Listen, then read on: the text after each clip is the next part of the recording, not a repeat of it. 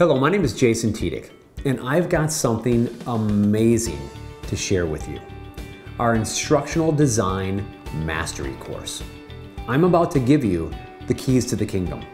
A step-by-step plan for turning curriculum into engagement, learning, and retention. If you're looking to raise your ROI or engage and nurture both employees and trainers, then you've come to the right place. So what exactly will you be learning in this Instructional Design Specialist certification course? Well, for starters, you'll learn the curriculum life cycle and how to create stellar content for all 3 stages of instructional design. You'll also be learning how to master the 9 critical teaching strategies and 13 essential complementary teaching tools of a successful lesson. Look, I can go on and on about the pain points we'll be solving in this mastery course. Or you could do yourself a big favor and check out our course page today and see how we'll get you to the point where you can motivate any trainees while simultaneously increasing engagement and retention in less time. It's your call. Let this opportunity pass you by or answer the door when opportunity comes knocking. I look forward to seeing you on the inside.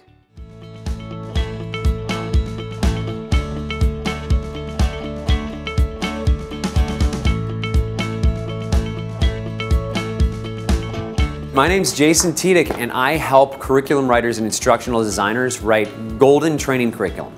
And today on page 16, you can follow me along with me if you want to, but today I'm going to show you an easier, faster curriculum design that's clear to learn, more enjoyable to teach, and one that ensures your end users get it the first time.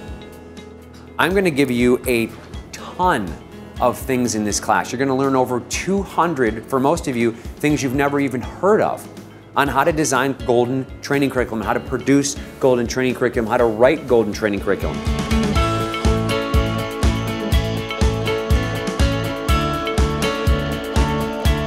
And I did this for 3 years. I went from curriculum writer to curriculum writer for 3 straight years, and I said, why would your audience want the takeaways you're offering them? And most of them couldn't tell me.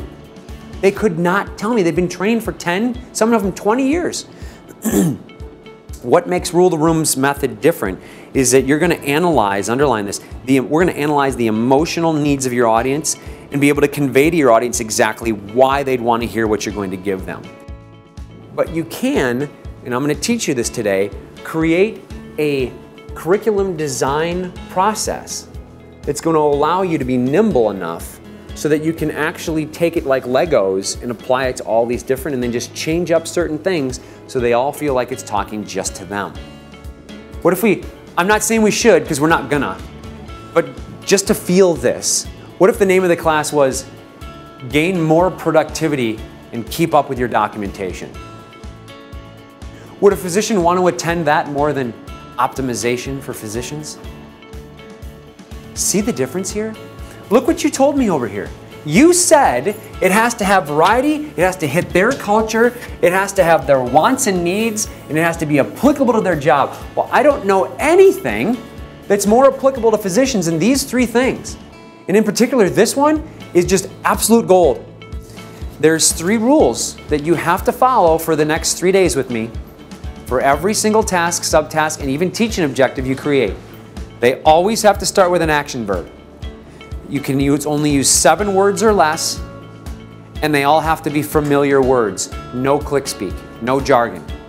This is going to be very, very difficult for you at first. Do you think Sally is going to start everything off with an action verb with me? Absolutely not. How many times do you think I have to continually say to Sally, action verb? How many times do you think? Every time. And some of you might say, but Jason, aren't I the instructional designer? Why don't I just get what Sally says, and then later I'll just adjust it to action verbs? Bad move. That's you trying to figure out what they do again. She has to tell you. She has to tell you the action verb. Because if she doesn't tell you the action verb, guess what? You'll probably pick a verb that she wouldn't say she even does. And that doesn't count.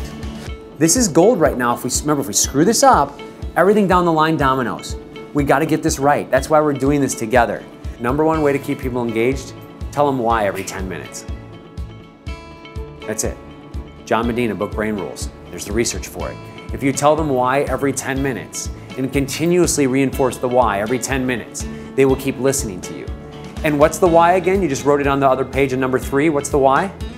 Pleasure points and pain points. So I'm just gonna keep hammering those pleasure points and pain points every 10 minutes in my curriculum. Instructional designers, that's a golden rule. Every 10 minutes in your curriculum, another why needs to hit.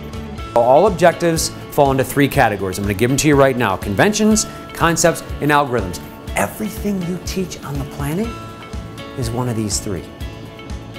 I don't care whether I'm tutoring my son how to walk or whether I'm teaching a physician how to review symptoms and determine diagnoses. They all need to learn conventions, algorithms, and concepts. There's nothing else to teach on the planet. I would say a good 25% of the stuff we're gonna have to do in the next 2 days is already done. All the stuff we've worked on is now gonna allow us to just plug and play things in ways that make things easy. So this spreadsheet isn't just about, oh, it's easier to see. It's gonna literally allow me to take this stuff and plop it in to even my production later on. Literally the agendas, the marketing materials, all that stuff is gonna get populated from this. And I'm gonna prove it to you in this first section on page, or second section on page 118. On a scale of 0 to 6, 6 being you absolutely have to attend this course, Scribe is a 6. It will change the entire way you think about writing curriculum. It builds it from the ground up, and every single thing you do is intentional. It's on purpose. It has a point, and the point is to better train the trainee. Has nothing to do with us, has nothing to do with the facilitator, but has everything to do with the person coming to your class. Jason has a great energy. He is obviously very passionate about all of the tools that he's providing to us, and he is truly excited to see it come alive in class. And I think it's worthwhile to spend your time with Jason in this way, because it'll also then translate onto you and how you feel about your own curriculum. I would highly recommend taking any class from Jason, specifically this Scribe class. This training is going to change my life because I have real tangible tools I can take back and implement right away. And there's a lot of things that I've been noticing in our trainings as we go along that I say, can we do this better? Can we do this better? But I didn't really have a roadmap to figure out how to do it better. And now I have those tools to be able to make it better. And so this is definitely going to change the way I do my job, and it's going to give me a better life because I'm going to be happier and my trainees are going to be happier. I'm a training instructor that has been training curriculum for a number of years. And for the most part, I have inherited other people's curriculum. Now, after taking this class, I have realized that this curriculum that I've inherited needs a lot of work. Now, by taking Jason's class, I have the tools, the know-how, and what I really need is structure, because I'm a creative learner and I'm kind of all over the place. So this class has been super beneficial for me, and I would highly recommend it. It is a good use of your time, and it will change your world. When I first read through the list of topics, I thought it was going to be a lot of intangible fluff that I wouldn't really have a chance to do anything with. But the way that Jason presents the material and the activities that he has you do gives you a chance to apply it in real time, so it doesn't just go over my head as an idea. It's actually a practical thing that I can do when I get back to the office.